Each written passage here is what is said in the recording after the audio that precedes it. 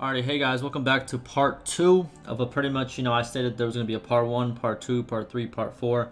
So this has to do the statements regarding the new multiplayer dev blog. So we started off here with the original post and a lot of dev replies. And now we're just going to continue on this thread.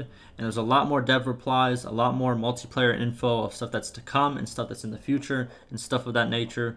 So if you didn't watch part 1, I'm going to link that down below. Also, if you want to read this for yourself, I'm going to link this thread down below as well, so you guys can go check it out for yourself and read what you have to read or whatever you want to do, right? But yeah, we're going to continue. We're going to keep seeing what the devs have to say, and we're going to go from there. So let's get to the first dev reply with some information. You have something similar in mind? All right, so let's read the question and then see the response. Very promising statement, guys. Thanks for the detailed comments. Thanking all the devs. Do you know if OCE will be supplied with a beta server to test the changes? I would really like to participate, and I will advertise it on other. I will advertise it to other clanmates of mine if this is the case, so we can give feedback. I know other OCE players would be interested in testing the changes as well and giving feedback. Cheers. I don't know what OCE is. I don't know what that actually means. Okay, but I guess OCE won't likely have beta servers, unfortunately. I can talk to the team and see if we can open a dual server for those who cannot test combat changes. Okay, so there's hope. I still don't know what OCE is. That like community engage? I don't know.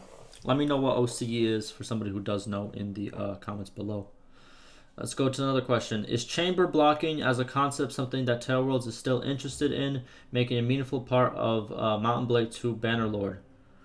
Chamber blocking. Yes, we definitely want chamber blocking to be more useful and less random mechanic, but it would require us to do an animation overhaul, which we do not have the capacity for at this moment. What's happening is that it's really hard to make weapons collide in mid-air. Oh, so like let's say you want to block an arrow with an arrow or something like that? Is that kind of what they mean by chamber blocking? When going from blocks to attacks, the blend transition animation is very horizontal, but you want it to be vertical so it collide with an incoming horizontal swing. Oh, okay, so it doesn't have to just be arrows. So let's say you're swinging and your enemy is swinging, and your attack can actually block his attack by you attacking, not actually blocking. Okay, I get it. Because at first chamber, I thought like of a gun or something, but I understand what it means in this situation. So they state that for it to really block, something would have to be vertical and something be horizontal. But right now the problem is they're both very horizontal. Okay.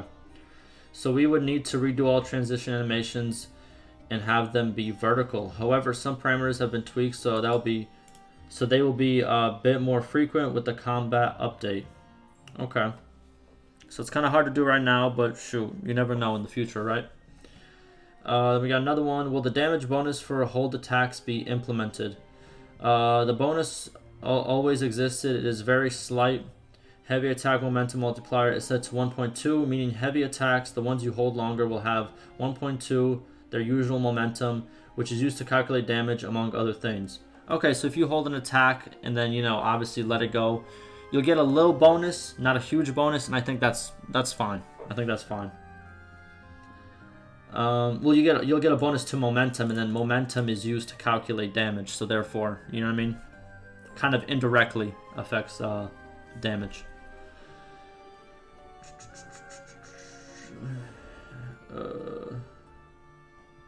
Let's see what else is being talked about that's of relevance. Can I just say this all sounds brilliant? I have been consistent on this forum for the last month saying we need to hold out for this patch. It can/should be a game changer.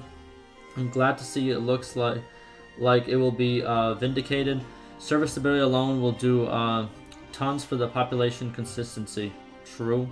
Because last time I did try to play the multiplayer, I got absolutely, I don't know what happened. I couldn't play it for some reason. But hopefully that is all easier to use after this update, obviously. Is this still being worked on? Is what still being worked on? First step will be making the use of the leveling system and adding way more badges. Okay, so you can like level up in multiplayer and then get badges for it.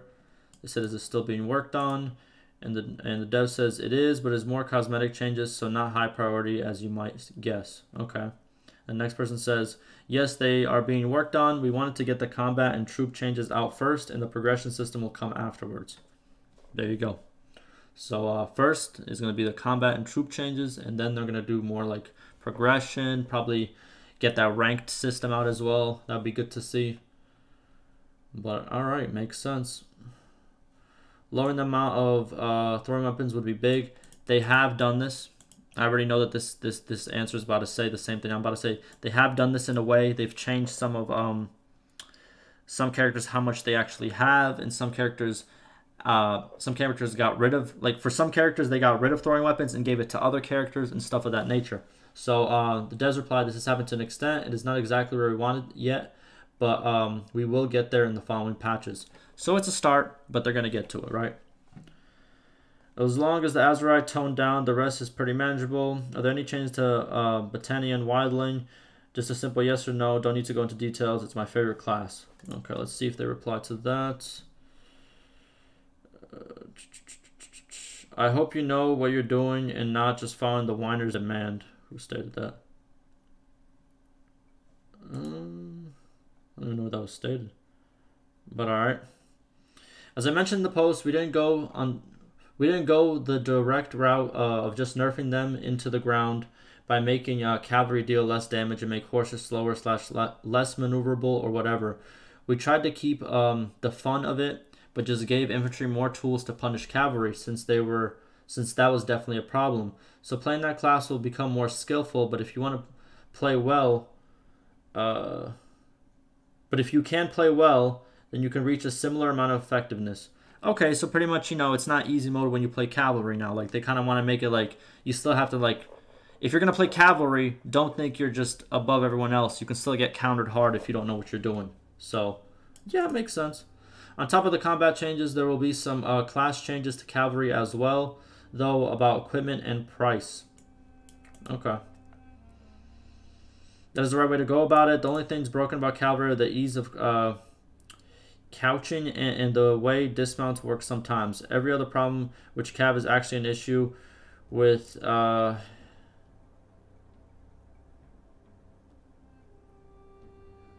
infantry. Oh, okay, that's infantry. Sorry. So every other problem with cavalry is actually an issue with infantry not having tools to deal with them. Cavalry versus cavalry is the strongest aspect of combat right now. Okay. Cool idea. We got sweet at the same time promising. Okay. Okay, so someone asked what sort of servers will we get with it? We will post about details about beta servers when patch is released. Current plan is to have the same system running on live with all back-end services. So there will be matchmaking, custom games, clan games, and private games, dual servers, and maybe an event server. Only exception is OCE region will only have a 40 per... Okay, so OCE is actually a region. There you go, and answer my question. Oceanic, is that what it is? I didn't know what it was at first, but... So the other person was talking about oceanic players that live in that region. Okay, that makes sense. What else do we got? We got another question here. If I may ask, what mechanics were added to cavalry gameplay? Do horses not bounce back from walls and objects anymore? Will the angle from which you can stop the horse with spears be widened? Basically, the things the community has been asking for. I'm pretty enthused, and I am looking forward to the combat patch. It seems like it will finally be a step in the right direction. Also, appreciate all the replies and responses. It's way better than early in beta and after the EA release. Keep it up. That's wholesome. Running full speed straight into a wall at a very steep angle causes rearing. What do they mean by rearing? Is that like damage or like... Okay. Like rear... What is rearing? Is that like a horse? Is that a horse term? Horse rearing. Am I tripping? I think that's a horse term. Yeah, that's like when they lift their legs up, their front legs up, and they kind of like push the rider off, if the rider doesn't have a good grip or something like that. Okay, I knew it. Well, I was close. But, so yeah, it's going to cause rearing where the horse pretty much stands up on its back 2 legs and its front 2 legs go up. That's pretty much what rearing is. We also adjusted spear rearing angles and bumping and knocking down speeds. Okay. We were trying to keep all the things that make Cav feel powerful and fun to play while introducing weaknesses and punishment for bad decisions. There it is. Hallelujah, I'm happy to see these changes. Alrighty.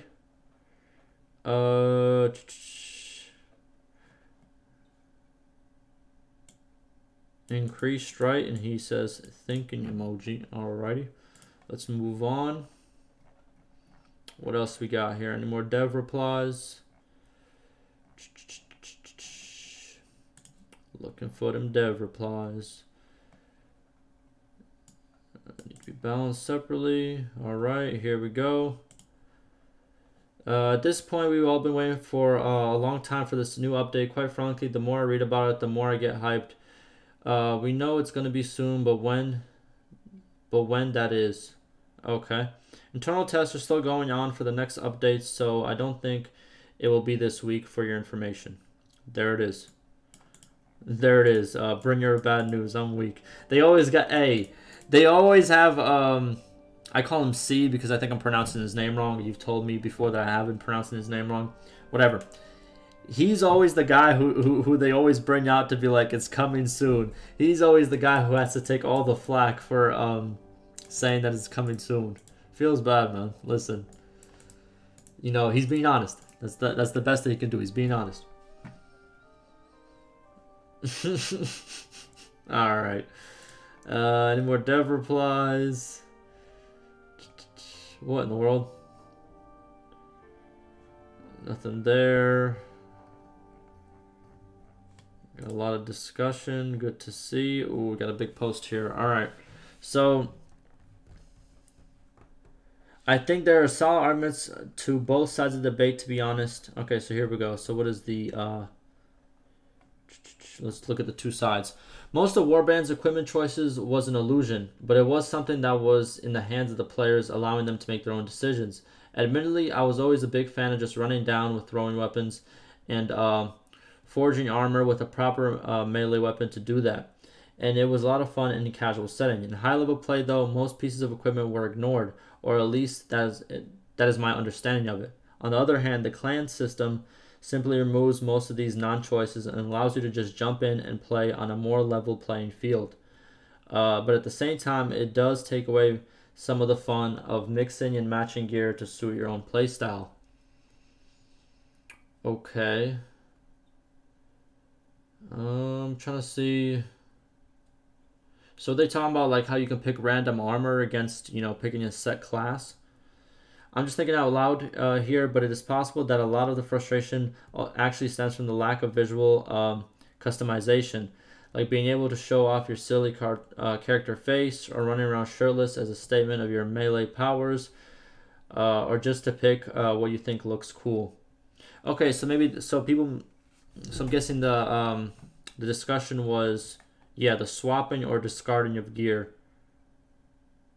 Okay, so I'm guessing in Bannerlord, because like I told you before, I haven't even played multiplayer yet, but I tried. It didn't work, but so I guess the argument is that, you know, some people want to be able to like swap weapons and armors or like discard them, but right now it's just classes. Like you can pick a class and that's what comes with it. Is that kind of what the issues is?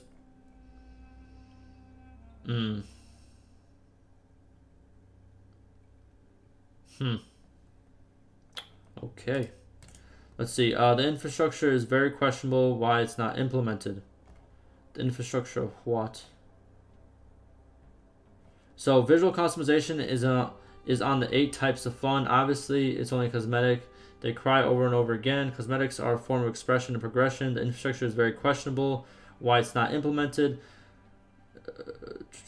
So he's asking why it's not implemented. Okay. It is something that we have said that we would consider and explore at some point, but with it being just a visual thing, it's quite low priority. Understandable. Who else we got? We got a lot of discussions. Jesus. Okay, so what do we got here?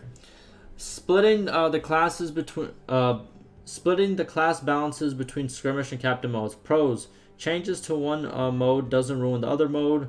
Gameplay variety is increased. More choices are possible. Wait a minute. Splitting the class between skirmish and captain modes. Okay, allows more ambitious class design. Content is specially tailored to make each game mode more enjoyable. Easy to distinguish between the two game mode types. Less arguing about balance changes between the two player bases. Changes can be more direct and impactful. Britannia would be stuck at a 19% win rate for over 3 months in captain mode because the devs fear making an equipment changes due to the impact. Due to the impact it would have on skirmish mode. Cons: players have to learn a different set of classes / perk choices when they go to skirmish to captain. Developers have to write new code, which takes time and requires effort to be taken away from other projects.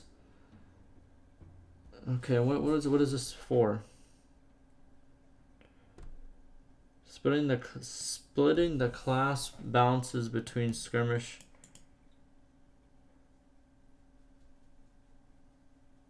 Okay. So he's talking pretty much how when developers do make changes, that they're two different changes depending on what mode you talk about. You know, so they don't have the same, like classes don't have the same benefits and negatives, I guess, in skirmish and in captain mode. Like they're two different things. And he's stating all the pros of that and all the cons, right? Like it's bad for the developers because they have to do it, you know, for each single mode and stuff like that. Plus players have to learn a different set of perks and skills or whatever. And why it's good is it doesn't really, you know, it affects each game mode differently and in the right way, if that kind of makes sense. Would you think different perk options and troop count differences be enough, or would it require more separate balancing? Okay, so there you go, asking the community. Let's see. Are you talking about the different perks for skirmish and captain? I think that would change everything. I proposed such changes when multiplayer beta was still running. Some classes and skirmish items, for example, pikes on shock infantry, are never played in skirmish. And while I'm not active in captain at the moment, I had great success with shock infantry and pikes as a cav defense and captain. Okay, so he's saying like, you know, certain stuff that works in this doesn't work in the other mode. Okay. I'm still expecting the official main menu polls on various issues upon logging into multiplayer, something akin to old school RuneScape poll booth. That sounds like a nice idea. I will forward it to the team. Sounds good. Any more replies? Or are we good to end off this video? We got a little bit more. So min-maxing passively happens with the perk system too. For example, I would never take anything but strong bow and strong arrows on an archer because that is how you maximize my range threat, while not taking any melee weapon perks minimizes my melee potential. My personal least favorite are the ranged unit perks at the moment. Expect some serious changes in the following patches. Ooh. We're getting some nerfs to archer perks. Either nerfs or buffs, or it looks like nerfs, to be honest with you, since they're not very liked right now, right? We'll see how that goes. And I think that's about it for now, boys. So we got one more. And then we're going to sign off for this one. So it looks like it's going to be a 2-part series. Unless they do post more on here, then I'll make a part 3 for it. Just to let you guys know. At this dev that's replying, do you think we'll be able to see a patch going on live servers in the following 2 weeks? Like spectator mode would be pretty juicy since there's a semifinals already on Beast Tournament. Spectator mode will not be in this immediate patch, unfortunately. It will be in the following patch. Tough. He didn't answer the first question, so who knows? But like I said before, I predict that the new patch will be sometime this month before the month ends. Don't hold me, you know what I'm saying, to my word. Take it with a grain of salt, but pretty much what I've read about the developers and what previous developers have stated, that's what it looks like. But alrighty, boys, that was part 2. We looked at some more dev replies. Got some more info on the multiplayer changes. And yeah, like I said before, I am going to make a part 3 if they do answer more questions and stuff of that nature. But like always, ask me any questions, any concerns, and stay safe.